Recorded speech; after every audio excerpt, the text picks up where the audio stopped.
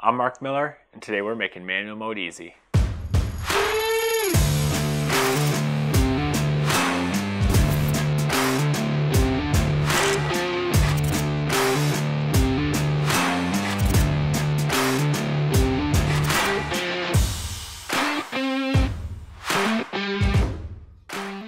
Hey guys, today we're going to break down shooting in manual mode. It can seem like a daunting task, but really it's quite easy once you have a few key concepts down. There are three main components. You've got aperture, shutter speed, and ISO. So let's start with aperture. Aperture is the opening in your lens that controls how much light passes through the camera's sensor. Aperture is also how you control the depth of field in your image, or in other words, what's in focus and what is not. This is how you achieve those soft, blurry backgrounds when shooting the portraits. The faster the aperture or smaller the f-stop number, like 1.8 or 2.8, it's going to allow more light to pass through to the lens and creates a shallow depth of field for a blurry background, also referred to as bokeh. A slower aperture or larger f-stop number, like 5.6, 8, or 11, it's going to reduce the amount of light that's able to pass through and create a larger depth of field, keeping more of your image in focus. Seems kind of backwards, but just remember, the smaller the f-stop number, the bigger the opening, and the larger the number, the smaller the opening. Be sure to stick around to the end where I demonstrate some live shooting with models to visually make sense of all this. Now second, we have the shutter speed. And that's the length of time that the camera shutter is open, allowing light to reach the sensor. A fast shutter speed will freeze motion as the shutter is only open for fractions of a second, and a slow shutter speed keeps the shutter open for a longer duration, allowing light in, and it can create some motion blur. In some cases, when used correctly, it can create some exciting and creative images, but trying to keep a sharp image handheld with slower shutter speeds can be challenging or even impossible. I typically would recommend staying around 1/60th of a second. It's probably the slowest you'll want to shoot handheld. ISO is the last piece to the puzzle, and it determines how sensitive your sensor is to light, which helps brighten your image. The higher the ISO number, the more sensitive it'll be, making your image brighter, but it does come with a cost, and that is your image will have noise or become grainy looking. So that's typically the last thing you'll want to adjust to get your exposure right. It does become necessary in certain situations like shooting indoors with low light, but if you can, you'll want to leave it at your base setting for your camera, which is typically around 100 or 200 depending on your camera. The way I like to use manual mode is to determine my aperture first based on what I'm shooting, because it's responsible for the depth of field, and that's going to have the greatest overall impact on how my image is going to look. If I'm shooting portraits, I want a shallow depth of field, so I set my aperture to 1.8 or 2.8 so I can separate my subject from the background. But if I'm shooting landscapes, I want a large depth of field so I have as much of my scene in focus with a lot of detail, so I usually set my aperture somewhere around f11. After that, I'm going to adjust my shutter speed to get my correct exposure, and I leave my ISO at the base value or lowest setting. So how do you know that you put all the pieces together for a correct exposure now? Well, you're going to see this little meter or something similar on your camera.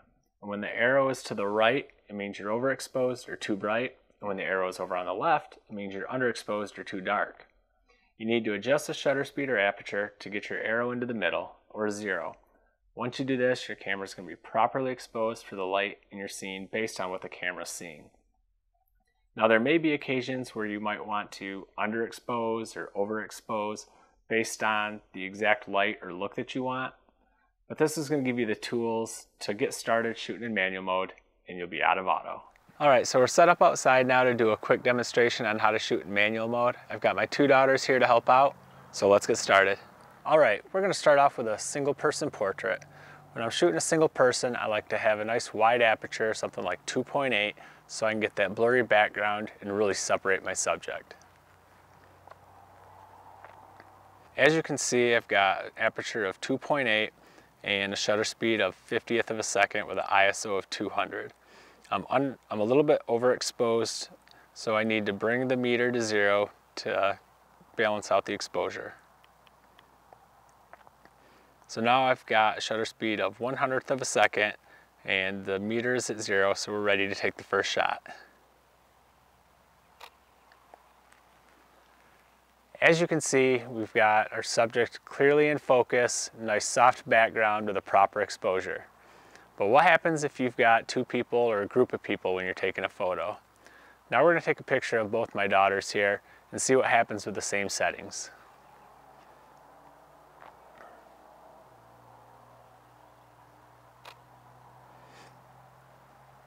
As you can see now, we've got one person sharp and in focus. The other one's a little bit soft and blurry because their heads are on a different plane. So we need to get a wider aperture so we can get a greater depth of field. So I'm going to adjust my aperture to 4.5, but now I'm underexposed, so I need to adjust my shutter speed to accommodate. So now I'm at 40th of a second, aperture 4.5, and we've got an even exposure. So let's go ahead and take that second shot.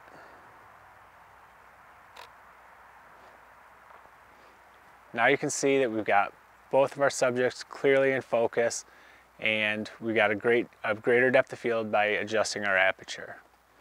So what happens if you're taking pictures of your kids playing in the yard or your pets running around or action sports? You need to have a really fast shutter speed to freeze motion. Earlier I said 1/60th of a second was as slow as I would go to shoot handheld, but that's when I'm shooting something like a landscape that's not going to move. So I got to get a faster shutter speed now so we can freeze motion. We're going to go ahead and adjust the aperture to 3.2 and speed up our shutter speed to 60th of a second. Let's take that first shot and see what happens now.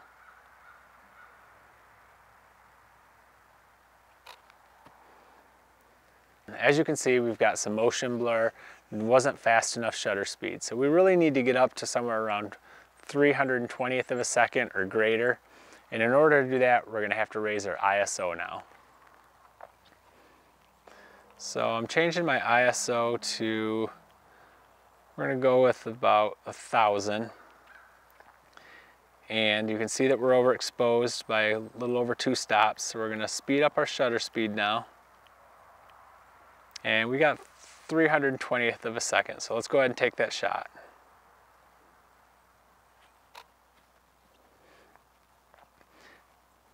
As you can see, we were able to freeze motion there and we got the shot that we wanted. So aperture, shutter speed, and ISO are all key factors in balancing your exposure, and they all going to have a little bit of a trade-off and give and take. So depending on what your subject is and what your goal is going to determine which one you need to adjust to get the shot that you want. If you found this tutorial helpful, please give it a like, and if you have any follow-up questions, leave them in the comments and I'll be sure to answer them for you. And I'll see you in the next one. So let's get started.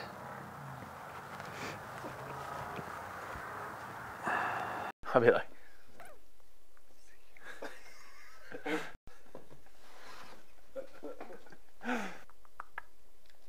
I'll see you in the next one. Okay, that was cheesy. That's what I was saying.